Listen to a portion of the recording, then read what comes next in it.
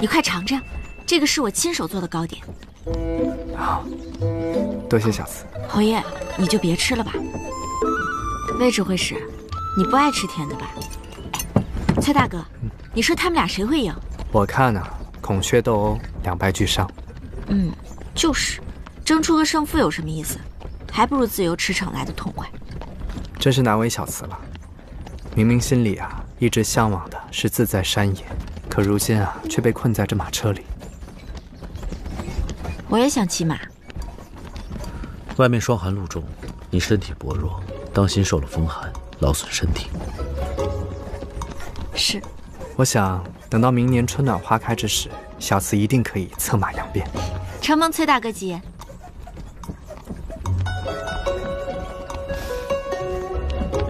三郎怎么不说话？我在想，江姑娘的手看起来能打死一头牛，好像跟薄弱也挂不上什么关系啊。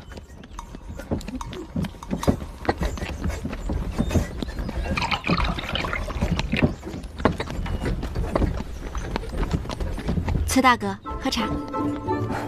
谢谢小慈。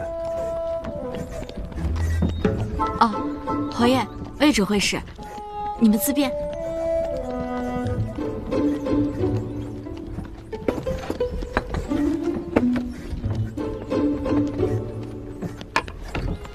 崔大哥，你快尝尝，这个是我亲手做的糕点。好，多谢小慈。手艺不错，回味无穷。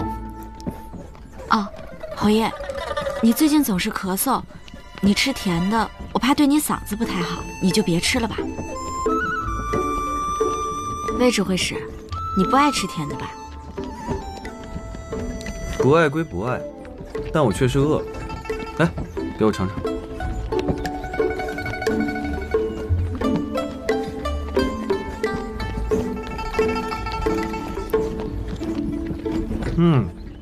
确实不错。看来魏某要趁这段时间，好好找江姑娘打打牙祭了。江姑娘还有什么看家本领，尽管拿出来，千万别藏着。一定。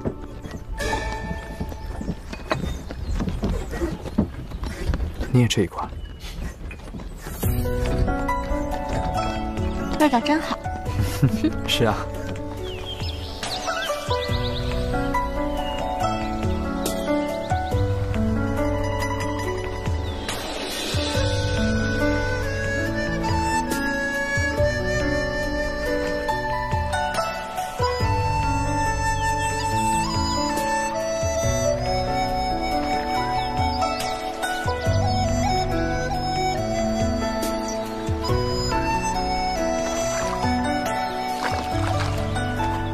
让三郎风餐露宿，实在惭愧。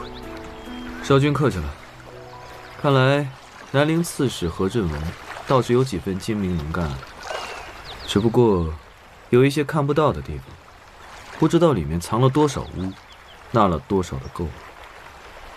再深的水，也有竹蒿一通到底。能拔出多少泥，全看探的有多深。少君是个聪明人，那我就有话直说了。御史台审过何振文一番，据何振文交代，军械出问题皆是因为工匠经验尚浅，技艺不精。御史台抓了一批涉事工匠，他们也都供认不讳。账目查过了吗？查清楚了，没有任何问题。雁过必留痕，此番有三郎帮手，我心中多了不少把握。恕魏某直言，少君若想官复原职，就要尽快查明军械案的真相。但就怕军械案一案牵扯甚广。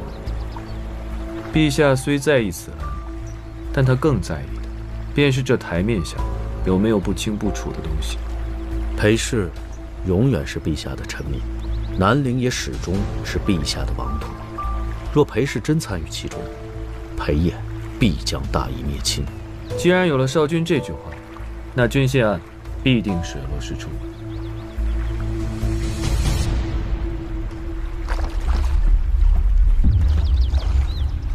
你冷不冷啊？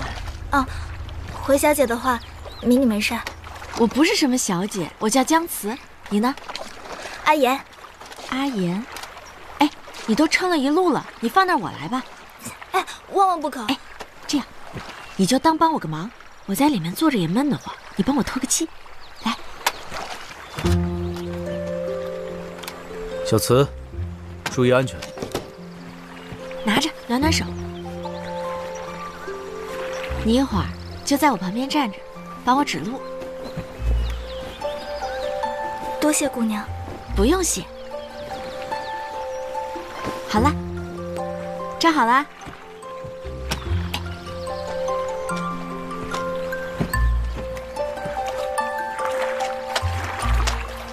大人们都坐好啦。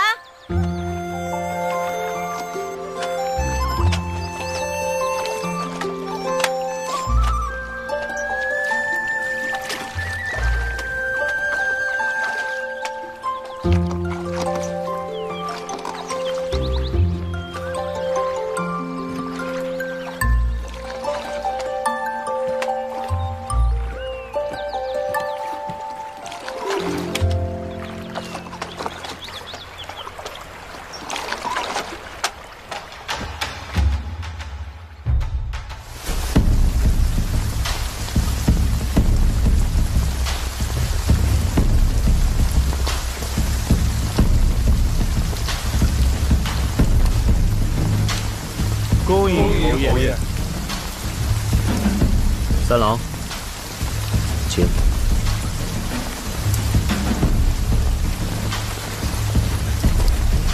江姑娘。崔大哥，你先回去吧。拿着伞。那你呢？拿着。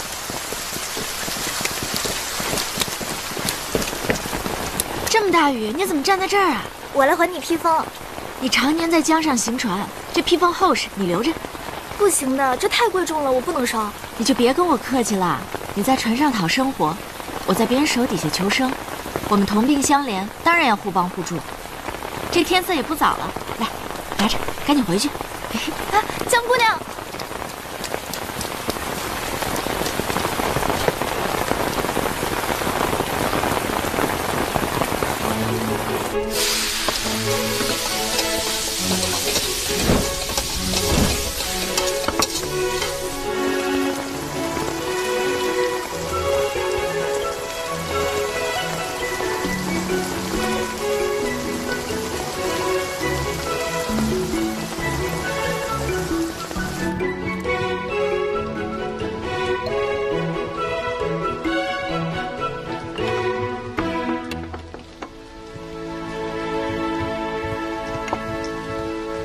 多谢诸位亲族设下洗尘宴，我敬诸位一杯。侯爷，我帮你煮点醒酒汤吧。不用了。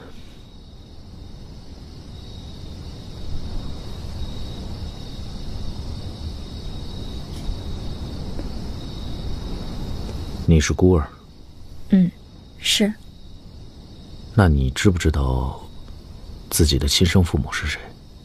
我不知道。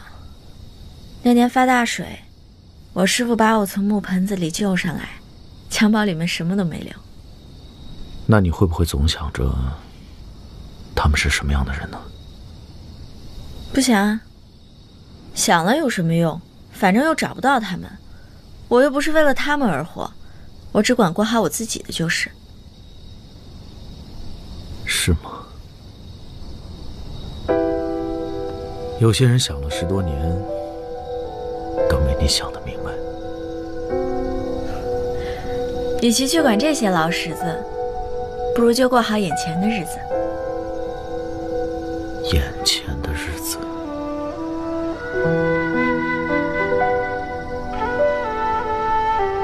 我好像只过过一种日子。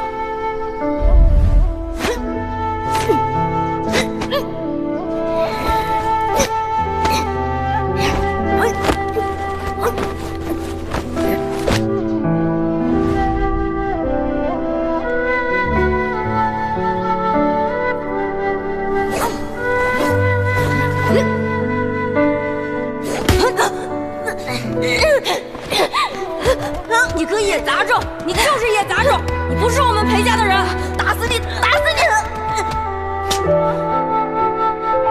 错在何处？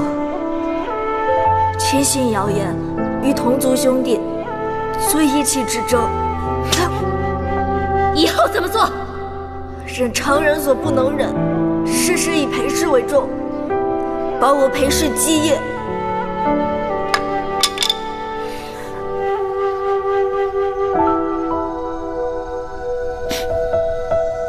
你说这样的人，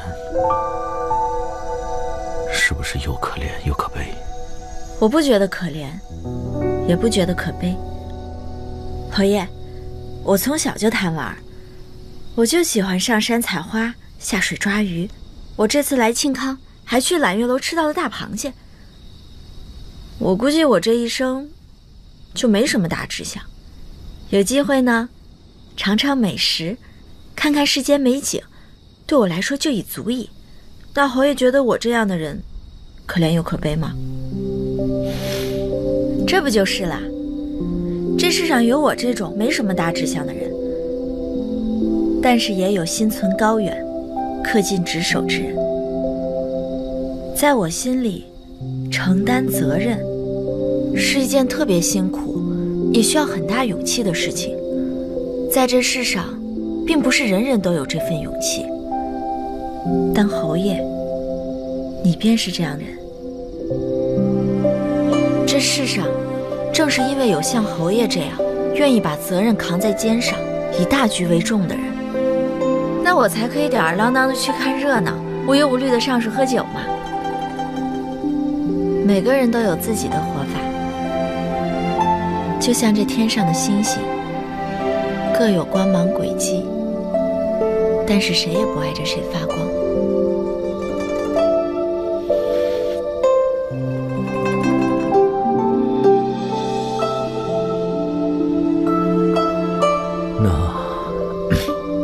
今晚的事可要为我保密啊！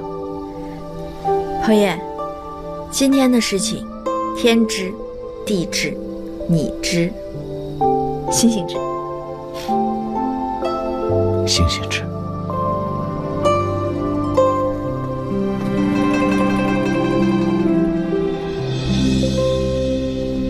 见过剑鼎侯。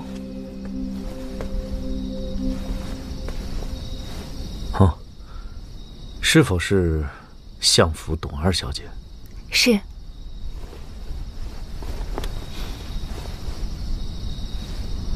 董二小姐为何在此？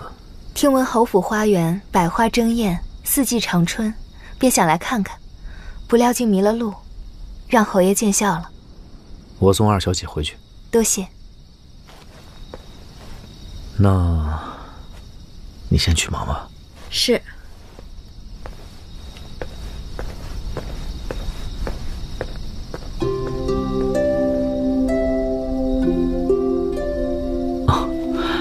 董二小姐，